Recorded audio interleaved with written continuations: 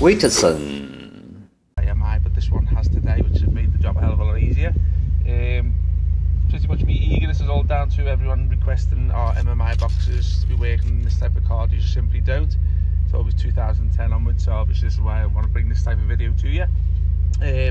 Customer's gone for the massive 12.3-inch screen today, as you can go a little bit smaller than this to 10.25. Big is not always best for everyone sometimes, so obviously if you want to go a little bit smaller, then obviously look on our website.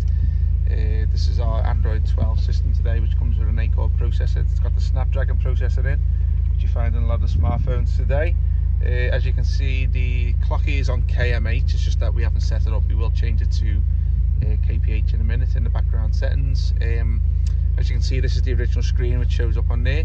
Now if you've got the red, I think they call it monochrome screen, which is obviously the basic dead small screen with red text and just LED, it's not going to fit that car, unfortunately. You do have to have this sort of interface. As you can see underneath here, it has some buttons down below. These are all reference to actually what's on the MFD display over here. But as you can see, there's a physical button here, which is obviously the one that opens the glove box. There you go. Let me shut that over.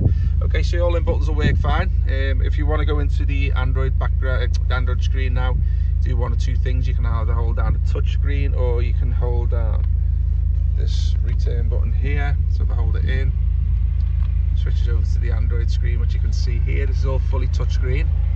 Touch screens doesn't work on the original Audi screen. Don't expect it to do that. It doesn't work in miracles, but it works in the Android side here.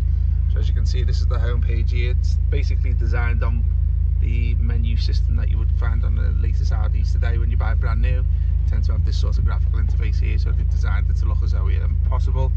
Here's navigation, so obviously if you want to download the new maps of choice like Waze, Google Maps, Copilot, Sigic, etc, you can download it and put it onto the home page here.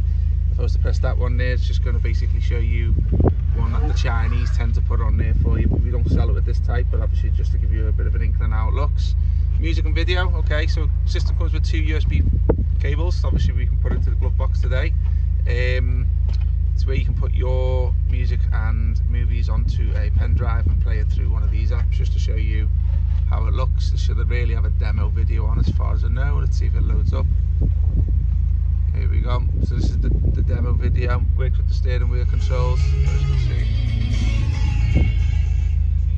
So that's the demo video on there. I'll just load the track down there just so you can hear me. So it's a full HD screen. As you can see, really good quality. So if I just go back to switch this off, back to home. Okay, phone link tends to be the CarPlay, the Android Auto, which is built into the system. It's not logged in today.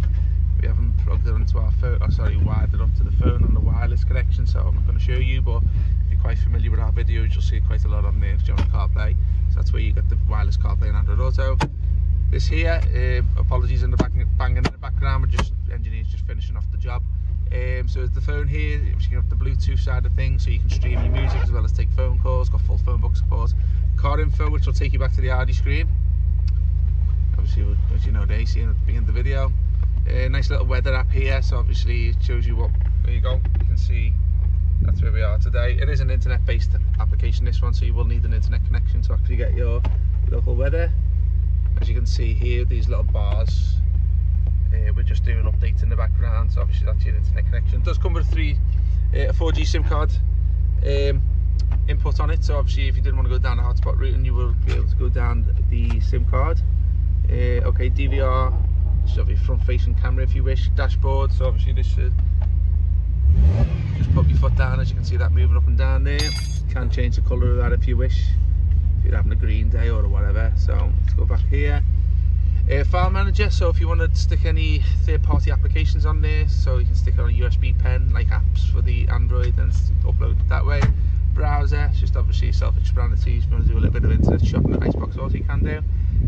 Okay, there's your applications. So this pretty much takes you into the back-end application center, which all your apps go into. Some of these are on the home page, which I just showed you, but obviously if you were to download any applications from the built-in Play Store, which is here, and have a little look at to see we're just doing the updates there, just to show you what the updates. And there's your Play Store, as you can see. So if you want to download that, the applications of choice, Netflix, YouTube, whatever you name it.